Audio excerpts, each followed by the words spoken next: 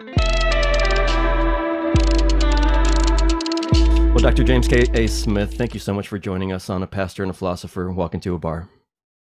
Yeah, this is like a prime opportunity for me. You guys, where's the bar is the only thing I'm wondering. Right here, man. It's pretty low. It's pretty low.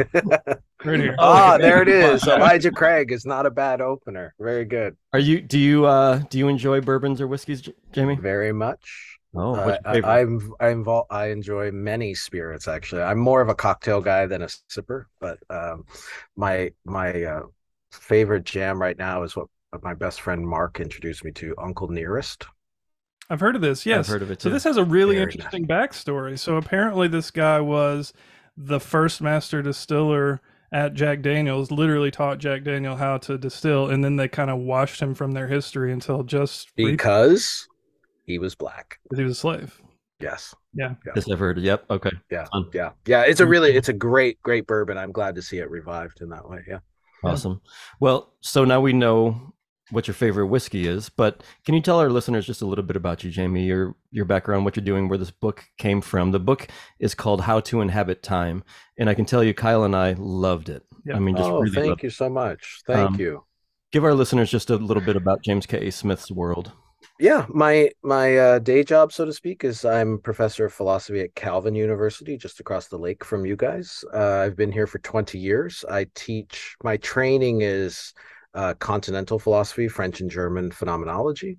But I have, I guess, for probably the past 15 years or so, sort of as a writer, leaned into doing more work as a translator of philosophy for the church, I would say, because I think philosophy offers a lot of resources for spiritual counsel, and this book really kind of grows out of that. The other sort of passion work that I have is I'm editor in chief of something called Image Journal, which is a quarterly journal of art and faith, literature, poetry, visual arts. So the imagination means a lot to me as well, and I hope How to Inhabit Time reflects some of that investment in poetry, songwriting, Sure and so does. on. Yeah, the quotes. You could do a whole book just on those quotes. But you said something that fascinated me as a philosopher. You said you want to translate philosophy for the church, into the church. Tell us about why you think philosophy is important for the church. Yeah, I mean, I think philosophy has always been a spiritual endeavor. Hmm. I think its most ancient history is that it was a spiritual endeavor. So when Socrates is inviting people to live an examined life, or when Pierre Hadot talks about the spiritual exercises that comprise philosophy, that's kind of the school of thought that I come from. I'm not so interested in logic chopping and solving little puzzles to get tenure. I'm interested in philosophy as the pursuit of wisdom, and it seems to me that there has been a long and ancient conversation between Christian spirituality and philosophy. My kind of patron saint, if you will, is Saint Augustine. And is he a philosopher? Is he a theologian? Is he a pastor? And the answer is yes. He's all of those things. So I've just come to realize, I think the American church could never be said to be guilty of thinking too much. uh, and so it seems to me that philosophy also represents a little bit of an infusion of reflective capacity that the church is in need of. So I've always just tried to bring, I think, what are some of the treasures of insight from philosophy down a few shelves so that it could be more accessible, because I think it changes how you live. Do you know what I mean? Like I think philosophy is ultimately about how you live a way of life. And so it's trying to be in the service of the church as a philosopher in that way. That's pretty much exactly what we're trying to do on this podcast. So, Yeah. No, I love the whole setup. yeah. Yeah, if I were to describe this book, again, just really genuinely loved it, was sucked up into that world that you created, and it just called me to notice the common little things around me in greater ways. It drew me into the present moment, into looking at green leaves and that there's just so much to it that I loved about this book, Jamie. But I would call it kind of a guidebook for contemplative living in many ways. You just made you my have day. that intention. Did you have that in mind? And if Yeah. so, what does contemplative living look like for Jamie Smith? Thank you very much for that, by the way. I appreciate it. Yes. I think it's about living both with intention and attention. So I think what the book is trying to do is to kind of cultivate a posture with respect to ourselves, our world, our environments, which then helps us to just pause and slow down and attend to realities and to realize things about the histories we've inherited, about the futures we're hoping for, to sort of zoom in and be slowed down enough that you have that capacity to attend carefully and closely, and then to emerge from that with new intentionality to say, this is what it means to live as somebody who is aware now that I am immortal, that I have a history, that I have an inheritance that has been passed down to me, that I have things I need to reckon with. So I think, yeah, that combination of attention and intention maybe is a way of describing it. I like it. Excellent. So let's dig into the book a little bit. Before I do that, though, I want to say we could easily spend this entire interview talking about music, and part of me wants to just ditch the whole album. Let's do it. Like reading through this, we're eerily similar in some ways, and we have very similar tastes in music. At one point, you said something, and then you had a footnote, and I was going to look up the footnote, and I thought, I bet $100 he quotes Jason Isbell, right? And sure enough, that was the footnote. Yes. Yeah. And by the way, the line was originally there, but eventually, I can't tell you, so you know how much I love music, I paid thousands of dollars to include these song lyrics because the permission, it costs a lot of money just to include, but I just the two in particular, I didn't know how to do the chapters I wanted to do without that Brandi Carlile song and without that Avett Brothers song. And so I was like, whatever it takes, this is my devotion to the arts kind of thing. But yeah, I appreciate the resonance. Okay, well, let's just get into that question. Well, let's make a note to get into it because I don't want to waste too much time on that, but definitely let's try to get back to that towards the end. So I want to ask you about something you say at the beginning of the book, and it kind of comes up a few times after that too. So you talk about growing up in a dispensationalist context that was superficially fascinated with history, but in actuality committed to a kind of ahistoricity, but unacknowledged. And so this reminded me of one of my favorite novels, which I was happy to see came up later in your book, and that's Marilynne Robinson's Gilead. Changed my life. Loved the novel. I don't want to be the main character when I grew up. And he's an old Congregationalist minister named John Ames. And he says at one point, I wrote a paper based around this idea at one point. He talks about being at home in the world, is how he puts it, and how it took him a long time to get to that place. But as he's reflecting on his long life, he finds that he's gotten there, and he's able to see certain things as beautiful that wouldn't have even caught his attention before. Like he sees some youths kind of roughhousing and goofing off or whatever, and he just sees kind of a deep divine beauty in it. And that, when I first read it, kind of struck me, that idea of being at home in the world struck me as unchristian, because I had been enculturated in the church that I spent most of my youth in to think that I'm a traveler on the earth. I have a true home somewhere else. I should never get too attached to anything, especially things that are merely of temporal significance, which just means fleeting. But that book really kind of reoriented me, and it made me think about what it means to be a creature and what significance individual actions and events have. Do you think, is this what you're trying to do in your book? Is that consonant with what you're trying to get at? Very much, very much. And I would say to set it up, yes, so I think a lot of renditions of American Christianity, particularly ones that have been shaped by dispensationalism, are mostly waiting for history to end, right? Do you know what I mean? They're waiting to get skyhooked out of time and to escape the world. So yeah, you would never, you're just a passing through.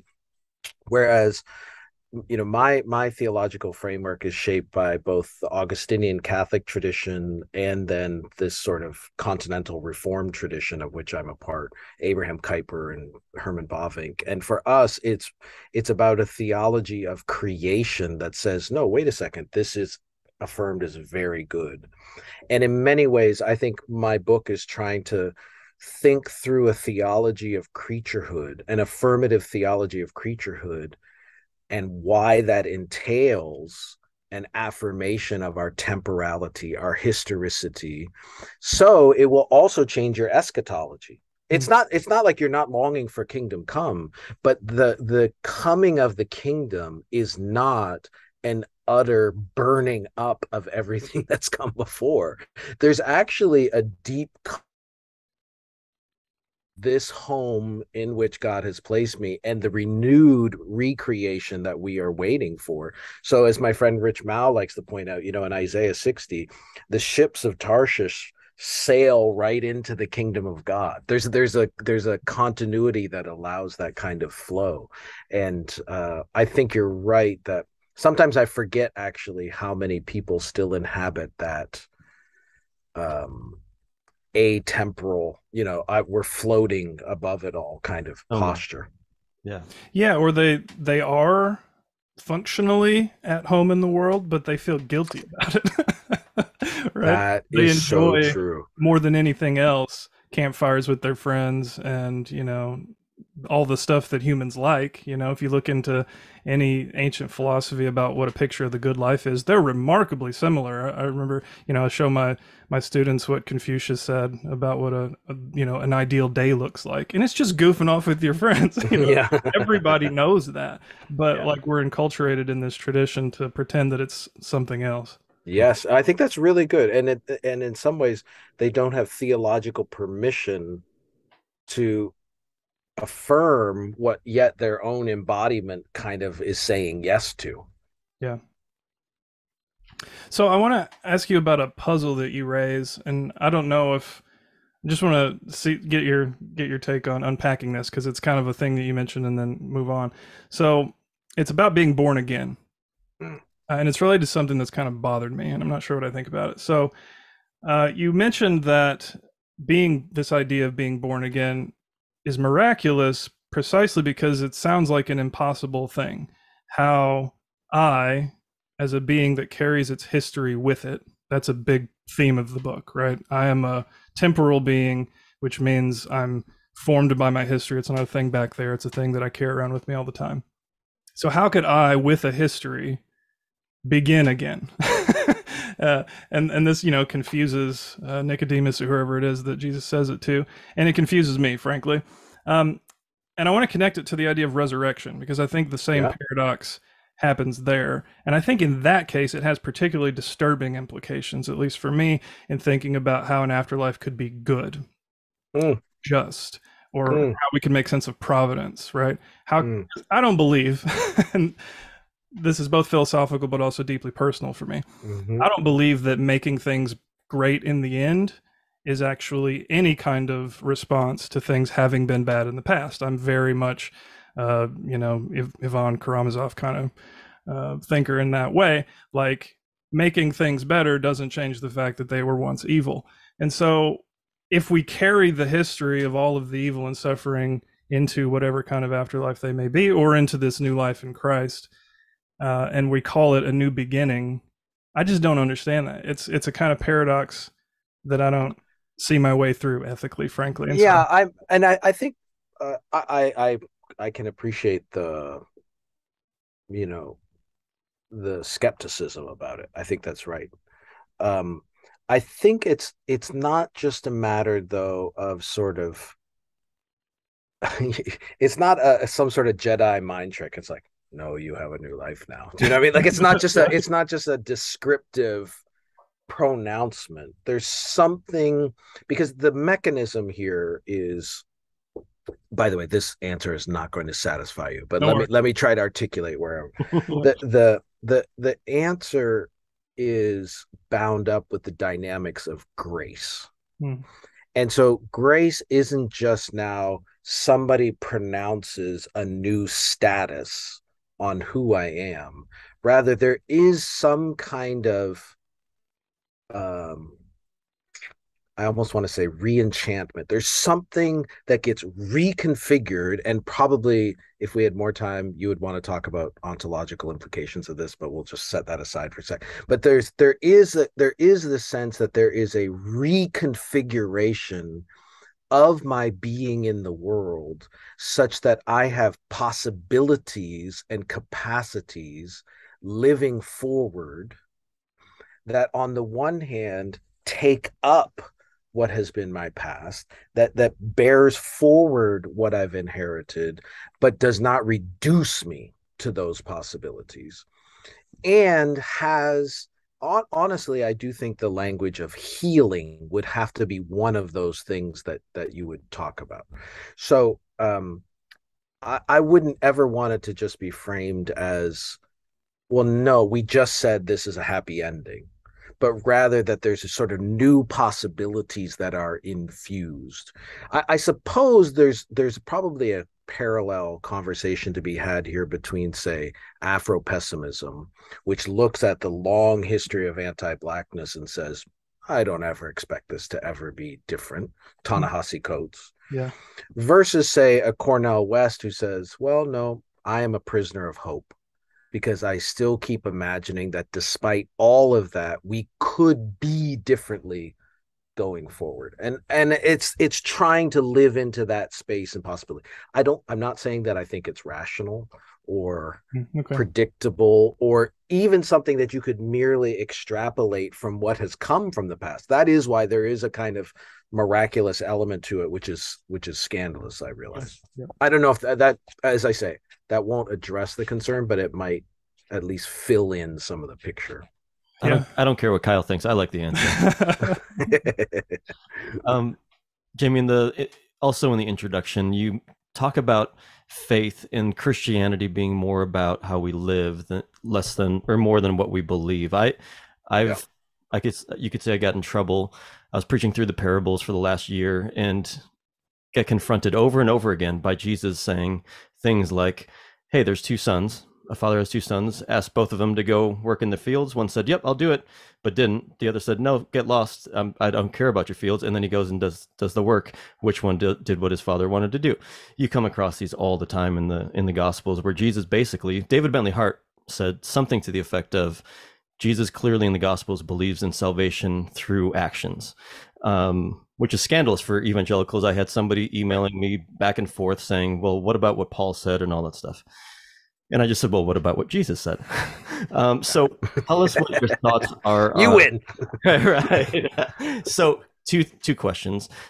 Flesh that out a little bit, that you think Christianity is more about how we live than what we believe. And do you think Jesus and Paul are at odds, or have we read Paul wrongly? Okay.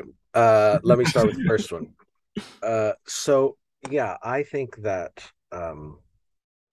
Christianity is not a metaphysical system that you decide to ascribe to. Just explain that for us non-philosophers. Yeah, okay. So yeah, I don't think Christianity is primarily a set of ideas about the world that you now are checking off and say, I agree with this and this and this. It's not just propositional assent to statements or beliefs. I think that mostly to be a Jesus follower is to be the kind of person for whom you are living out a life of dependence on the grace of God, and that happens by living a certain way more than it is about what you articulate. Now, I also don't think there's a dichotomy between thinking and being. Do you know, like, I think we can articulate an integrity about that. But so for me, Christianity is much more about a set of practices than it is a collection of beliefs. And those practices, those rhythms and rituals and routines are really just means of us putting ourselves at the disposal of grace. And then being committed to. So I also don't want to be a moralist about Christianity either. Do you know what I mean? Like I think if if being a Christian means that I'm always ethical, I'm screwed. It's more like, no, I'm just this person who constantly avails himself of the sacraments, or I put myself in the way of this community, and oftentimes there are Sundays I show up and I'm not sure I believe this, but my feet are sort of saying something or doing something because I'm here. So I think probably so much of American Protestantism is Pauline to the exclusion of Jesus. Yeah. I think there's a way to narrate the continuity between them. It's just that so much American Protestantism has happily set the Jesus stuff aside and sort of fixated on epistles. Why? Because they look like they're about didactic propositions and beliefs and statements, when I actually don't think that's the way to read Paul either. What is the better way to read Paul then? I mean, I think Paul is also proclaiming, here is a story that you should live into. I mean, he's giving you kind of the grammar of it, but I think it's only because Paul is presuming these communities that are living out ways of life. We're just getting the epistles, right? We're getting the kind of like it's like imagining you got a Greek grammar and you knew how to speak the language. It's insane. You've gotten this distilled little piece that really is almost like an artifact, an artifact of what was a living, robust, messy community that lived out a way of life. And that just couldn't be handed down in quite the same way. So I think we get skewed perceptions. That's good. A sense. Yeah.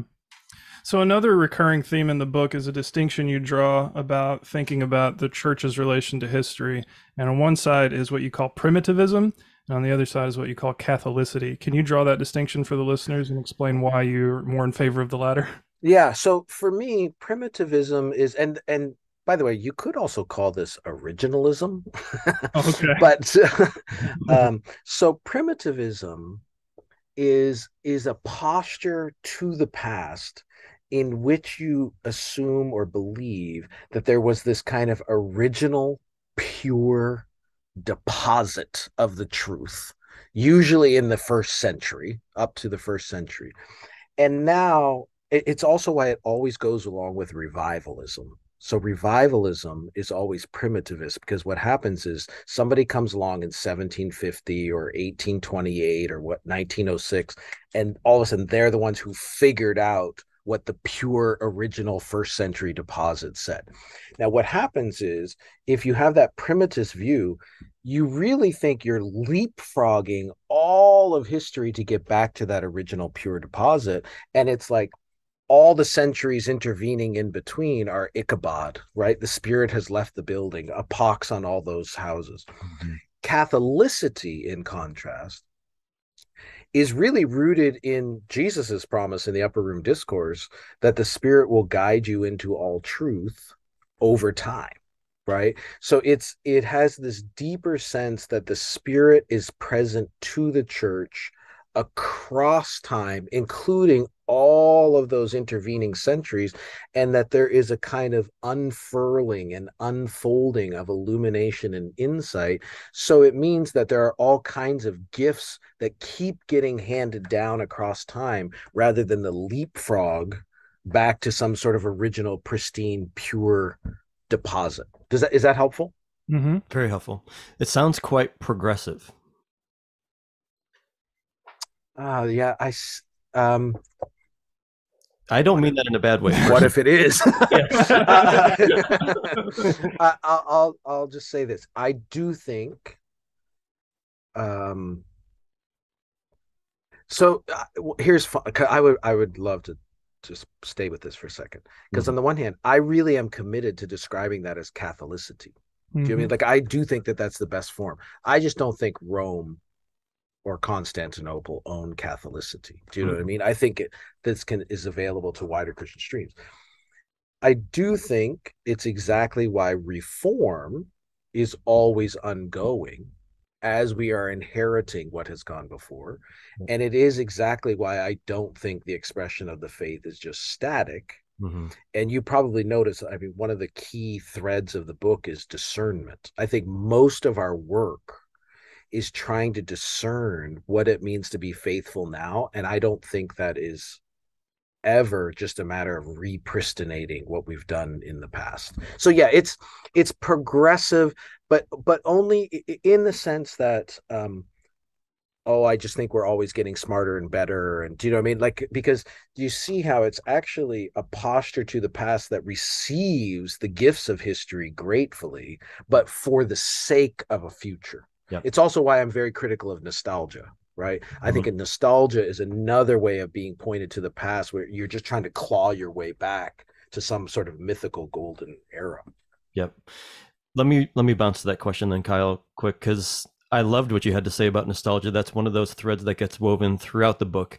And you speak of it, obviously, in less than glowing terms, particularly in regard to looking back and trying to get back to the good old days. Can you just tell us why you think that's an unhealthy perspective for Christians or for the church to have? First of all, you can see why it's a constant temptation for Christians, because we are a people of memory. Right? Like there's so clearly a call to remember. Do this in remembrance of me.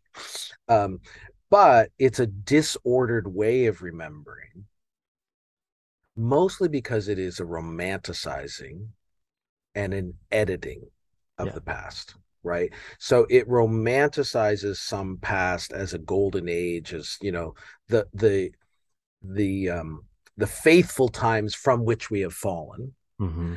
But it also is so selective and edited, and it turns out to be somebody's version of when it was really good for them in the past, right?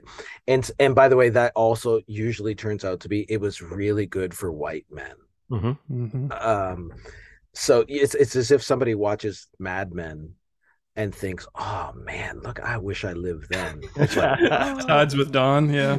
Clearly, I know who you are. I don't even have to see you to know who you are if you think that that's a recipe for something to go back to.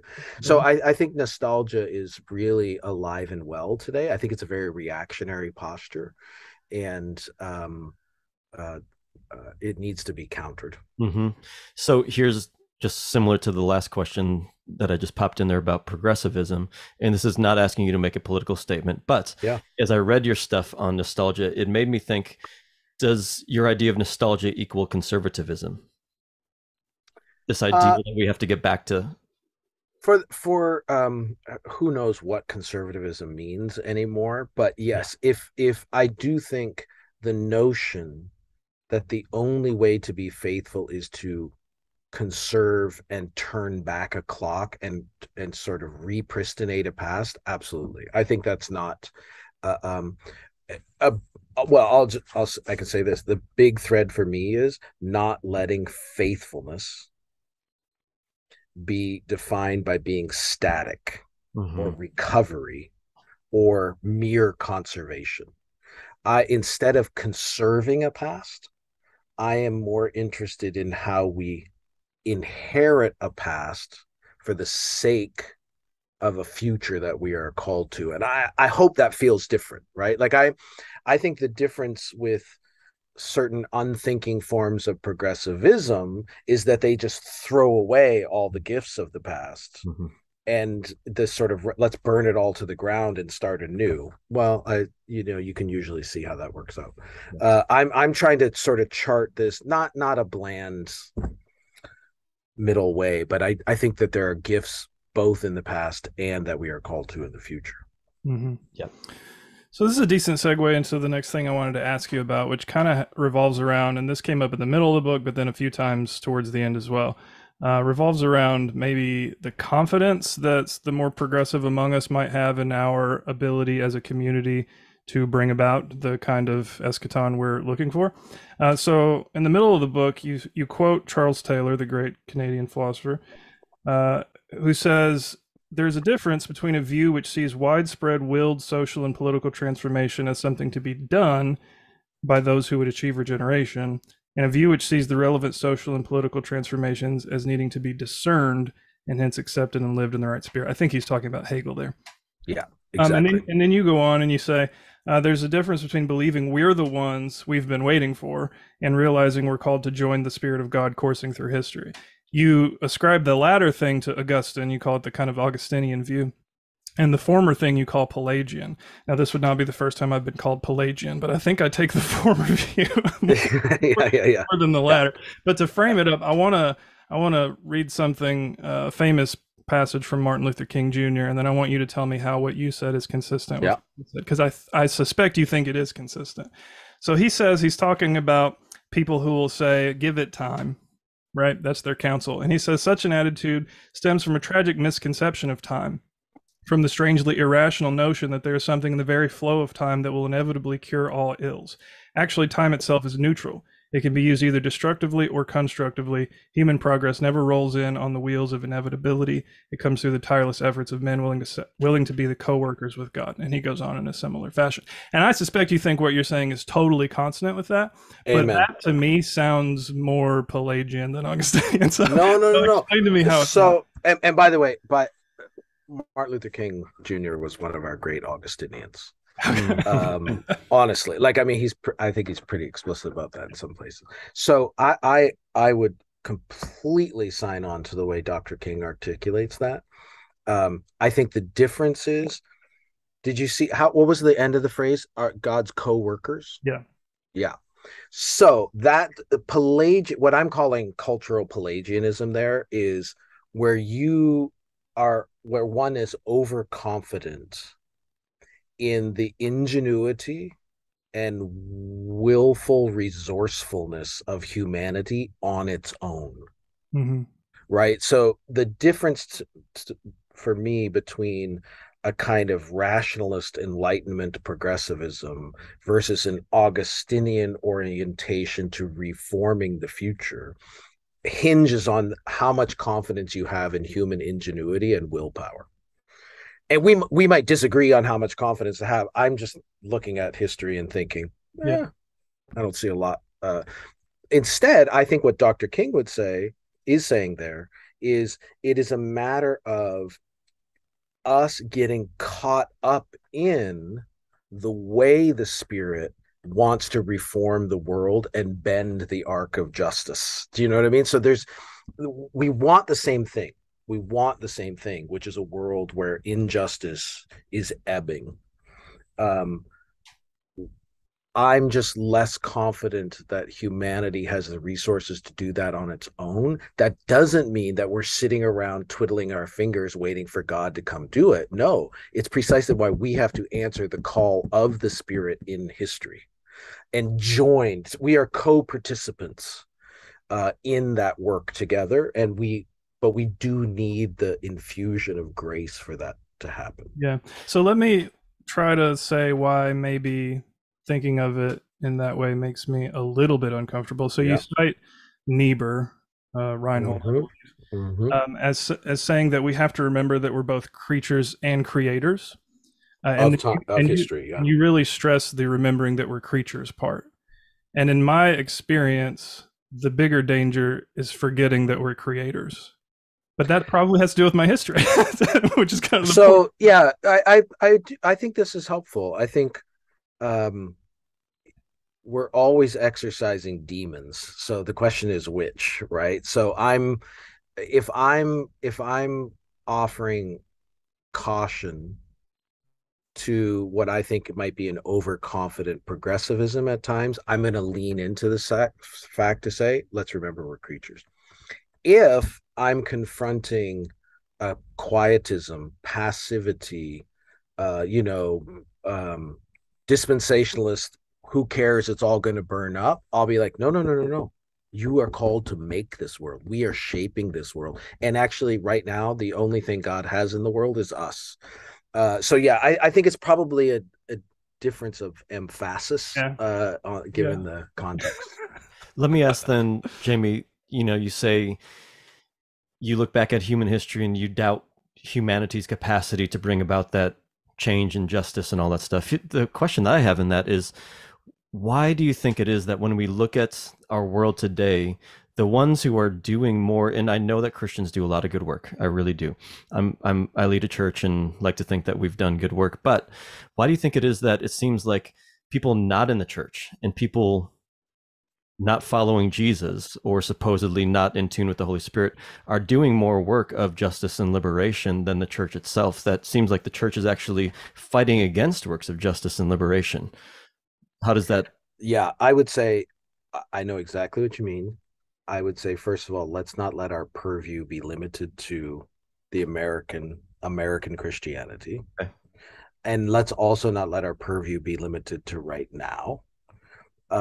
Because I think the fact is, if you think of the deep, long legacies of so many institutions of mercy, care, and justice, they have long Christian legacies. Do you know what I mean? And if you and I went to war-torn regions right now in the horror of Ukraine, for example, you are going to find a lot of Christians on the front lines doing work that you and I would never think. We might be tweeting about whatever we're outraged about in the United States today, but they are on the front line doing that. So I think empirically, if we were going to settle it out, thankfully, I think the body of Christ is doing better than what you would guess from looking at, America. Yes. Okay. I Yeah. fully agree.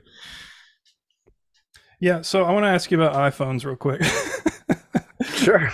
So somewhere in the middle of the book, you cite that famous picture that circulated. There was a contrast of two pictures, one both of Tiger Woods, one from when he was winning whatever. I'm not a sports guy, so whatever tournament he won, and everybody was like rapt with attention to what he was going on. Everybody in the crowd in like 1997, in the 90s, and then just a couple years ago, I guess he did it again, and everybody in the crowd's holding up their phone, recording and taking pictures of it.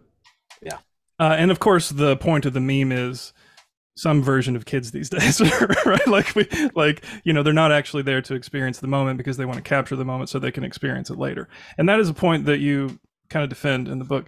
And I guess I'm less convinced of that. So have the observers in situations like that actually missed the opportunity to experience the moment, as you put it, or have they experienced the moment in a mode that earlier humans might have had a harder time recognizing? And I'm wondering this because, one, I'm a millennial, and I used to be very much against I wouldn't take my phone anytime I was gonna, like the practice you described having gotten to used to be my practice. I would never take pictures. And then I gradually learned to value that kind of experience. And now I get a much richer experience of having the record. And I don't feel that it necessarily takes away from the experience. There are probably a handful of experiences I still would keep it in my pocket, but they're the minority. And also I've been kind of convinced by extended mind arguments in philosophy of mind about we really need to take seriously how much of an extension of ourselves these devices are at this point. And so I'm just curious if you're willing to fudge on that. Yeah, no, I still take pictures. I would say that the context of the conversation in the book is, more importantly, is Sally Mann, who's a fine arts photographer, who, of course, was struck by the fact that she couldn't just conjure up memories of her father in the same way, because in an ironic way, she had outsourced all of her memorization of her father to the photographs she had taken of him. So that's an interesting dynamic, because I think you're right. Embodied extended cognition in our devices, we all do. I'm all for it. Like, I don't ever want to have to try to memorize directions anywhere. It's just a stupid use of brain capacity to do that. On the other hand, if I'm ever in prison, I want to be able to remember poetry. And so I'm a little worried that I'm losing some certain kinds of capacities of what I can carry with me in my body. I have no strong feelings about this, except I do think there's something about a kind of attention that happens. And if we go back to what we were saying before, I'm kind of interested in attention and intention. I do think there's a kind of attention that happens when I know, I'm thinking of this summer, I'm paddleboarding up the Frio River in this unbelievable canyon in the Texas Hill Country. And at the time, I'm trying to be quite intentional about the fact that I'm not taking photos. And so I'm absorbing it. And now in a cold February Michigan winter, I'm going to be able to sort of call that up for myself in a way that feels different than just looking at my iPhone memories from that day. But let many flowers bloom. I just think there's something about a way of attending to the world that makes us available to the experience, which is all that I'm interested in. Sure. Yeah, and I think that story is super interesting, of that photographer being able to picture her friend who she has no photos of, like he's right there with her. Yes. Yeah. So interesting. Yeah. Jumping forward in the book to your chapter called "Embrace the Ephemeral." Yeah. It again. Ephemeral. So, jumping forward to your chapter in the book called "Embrace the Ephemeral," I loved it. I could have just... Thank you. It's kind of my favorite chapter, so that really means a lot. It's not even kind of my favorite chapter. It's by far my favorite chapter. That's awesome. It rooted me in the beauty of now. I mean, even just this thought of autumnal leaves turning colors and dying as they're doing that, and giving us these gifts of color. And it caused me literally to raise my eyes and look up at my oak tree leaves that I was canopied with as I was reading your book, and just enjoying those leaves for what they are, but in it you say, and I love this quote, and I want you to just elaborate for our listeners, for us even. You say the trick is to live fully present in the moment without being defined by the zeitgeist. Can you flesh that out for us a little bit? Yeah. So first of all, I think it's helping, going back to something you said earlier, in a way, sometimes people who are believers experience this tension between what they think they are supposed to affirm theologically and what they actually like. And so this is about trying to put these things together and say, to embrace the ephemeral is to appreciate the fleetingness, and there's nothing in Christian hope and eschatology that prevents us from saying, even though this is going to pass away, it is a good gift to me right now in this moment. Yeah. So I want us to sort of lean in and say that's part of the beauty of being mortal. But to receive the now without being defined by the now. That's where the resistance to the zeitgeist. It's not. I don't want you to think that I don't think we should be attuned and attentive to what's happening around us.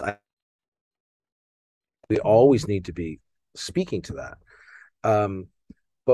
But we need to have resources that stretch us beyond just our temporal moment. Otherwise, I think what happens is we become so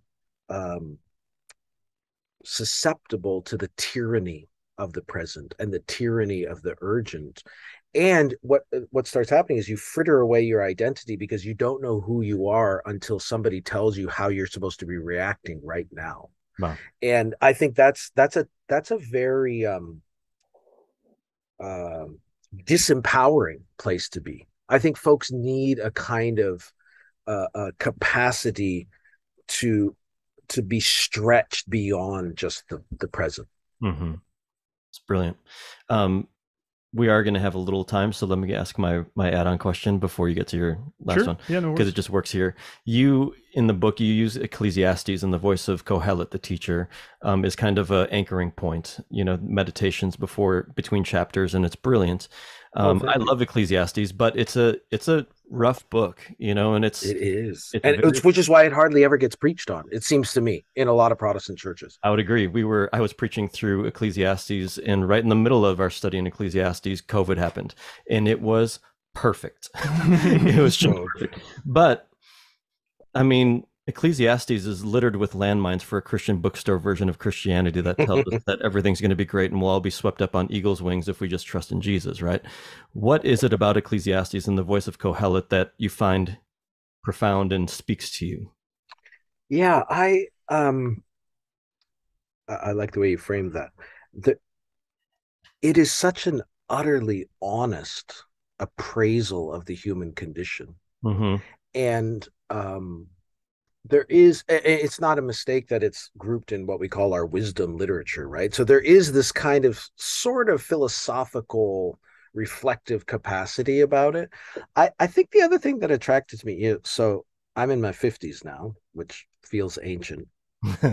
And it is the voice of an old person. Do you know what I mean? Like it's the voice of someone who's been through it.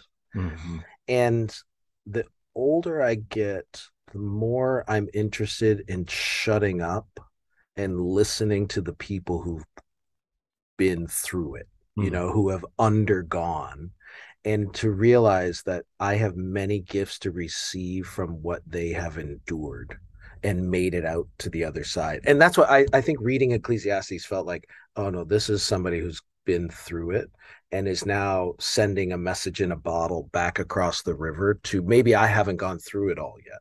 And he's sort of like, be prepared. And I guess I appreciate the utter honesty, and that the history of the church saw fit to include that in the canon of scripture. Mm-hmm. Yeah. Says something about an honest Christianity, I hope. Yeah. Yeah. Something that we've lost. Yeah. I mean, something that Kohelet was actually a heretic and didn't really believe in the gut, right? But we've included that into the narrative. It's fascinating. Yes. Yeah. It's like Psalms of Lament too. Mm-hmm. Do you know what I mean? Like, I think those are such an integral minor chord moment of the scriptures.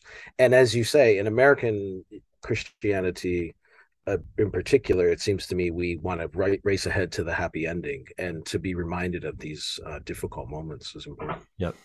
So we hinted at this at the beginning of the interview. We're coming to the close of our time, but the music you highlighted, you spent thousands of dollars. It blows me away. That shows the love and importance of music in your world. Mm-hmm. Don't tell my wife, by the way. We love. This is public, right? She's not listening to my podcast, just to be clear. I was gonna say, if she's listening to all your podcast episodes, good on her. But we love music, and the ones that stuck. I love the Avett brothers. That spoke so much to what it means to be American and what it means to live in that tension and dilemma. But the ones that I was drawn to, because I love these songs and these artists, is Brandi Carlile's Every Time I Hear That Song. You said it's become like a sacrament to you. Yeah. And I want to hit on the Fleet Foxes, I'm Not My Season. Why has Every Time I Hear That Song become like a sacrament to you, first off? Man, I have to tell you, so partly, I'm not going to treat you as my therapist, but like, I'll just say, I've got some shit in my life. Do you know what I mean? Like really pretty deep, traumatic stuff. And that song is about the possibility of moving forward in a way that both names why it shouldn't have to happen, why it couldn't possibly happen, and then how it might happen. And to me, it's and Brandi's voice is actually, I think, a really, really important part of it. Part of the struggle of just citing lyrics in a book is you don't get the voice. What I do is I create a Spotify playlist to go with the book so that people can go and find the songs and listen to it, because I think the range and timbre of Brandi's voice so embodies the brokenness and hope at the same time. And so honestly, that song kind of helped me imagine a way forward in a relationship that I didn't know might have been possible. And music, a lot of music has done that for me too. Like, music has probably been just such a constant companion. Jason Isbell, the Avett brothers, it's all part of the sonic wallpaper of my life, and I think it's means of grace. Yeah, no, I mean, that song in particular sounds like somebody who's done the hard work of trying to fit this traumatic experience into her story, and doesn't end it even on, by the way, I forgive you, but then says, and by the way, I'm also kind of grateful for what happened, because it's incredible. Maybe I should thank you. Right. And it's like, and I remember when I first kind of like, how you hear a song a few times, you're not really listening, and then you listen to it, and you're like, no, that's wrong. You shouldn't be saying that's absolutely wrong. You shouldn't be saying. And then you stay with it a few more times. You're like, okay, I think I maybe understand how somebody could say that. Could I say that? What would it look like? Yeah, it's powerful. You noted in the book had the flippancy with which the lyric comes across. By the way, this deep, profound thing, and it hadn't occurred to me, like that's what she titled the album. I've listened to that album probably 100 times, and it had never occurred to me to see that insight in it. So yeah. Yes, yeah. No, it's beautiful. And then probably my favorite band, Fleet Foxes. Yeah. I think some of their most profound lyrics, the "I'm not the season that I'm in." Yes. I love that so much. Tell us about how that came out in your Well, and and again, they're very kind of plaintive. I would almost call it a contemplative sound. Do you know what I mean? Like there's almost a hint of a kind of chant about it sometimes. haunting. It's haunting. It's very haunting. And so then when you kind of keep dwelling with it, and the insight sort of swells for you, right? And then you just hear it as this incredible, it's almost like a benediction. Yes. You are not what you're going through right now. You are not defined by this moment. You are not your season. You're in a season, and I think a lot of people need permission to recognize that. I think that's the other chapter that means a lot to me, is the chapter on seasonality, where it's like, okay, what does it mean to take seriously the fact that I'm in the middle of a season? And it gives you permission to both name it, but then also say, I'm not defined by this. And sometimes I just have to get through it. It's a really beautiful. I'm very excited, by the way. Did you see they're publishing a collection of Fleet Foxes lyrics as sort of poetry, and it's going to be introduced by one of my favorite contemporary writers, Brandon Taylor. So I'm very excited to see that. That's fun. That's super fun. Really cool. Before we let you go, I have to ask, have you seen the movie About Time? No, I haven't. So tell me. Oh my God, you have to watch it. So is it about a black family? No. So it's you could call it a rom-com, but it's not. I'm not going to describe it for you. Okay. I got to transcend genre barriers. It has a wonderful cast, and it's the best movie about nostalgia ever made. Fantastic. I might download this for my next flight. Okay, great. Yeah. Thanks for the tip. Awesome. Do you have anything else, Kyle? No, I think we're at the end of our time. So thanks so much for joining us. I got to say, man, the book is really good. Moved me to tears more than once. Thank you so much. No, I really appreciate you guys were very, very close readers. So that's an honor. That means a lot as an author to be able to interact with folks. It's a great model of how philosophy can actually transform a life. I think so. Let's have more of it, I hope. Yeah. Thank you so much. Once more, the book is How to Inhabit Time by James K. A. Smith. Jamie, thank you so much for joining us. Really my pleasure. Thanks for a rich conversation. I appreciated it.